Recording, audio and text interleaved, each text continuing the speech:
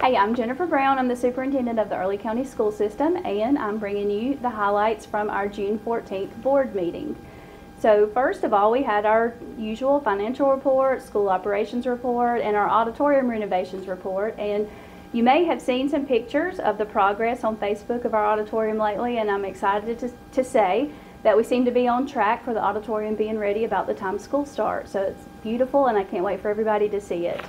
So the board did approve the fiscal year 23 tentative budget, and they had some different things, purchases that were approved, some facility use requests that were approved, and then some other things. If you are interested, just go on our website and find the agenda, and you can look and see the things that were approved.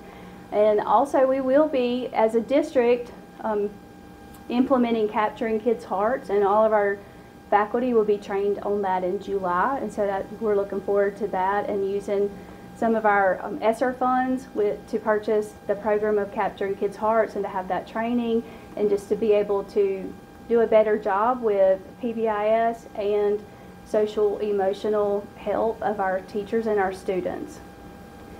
So the board did also approve all of the personnel recommendations, and the next meeting, there will be a final budget hearing at 5:30 on Thursday, July the 14th. That is a date change on Thursday in July. And then our regularly scheduled board meeting will be after that at 6 o'clock, July the 14th, 2022. Thank you.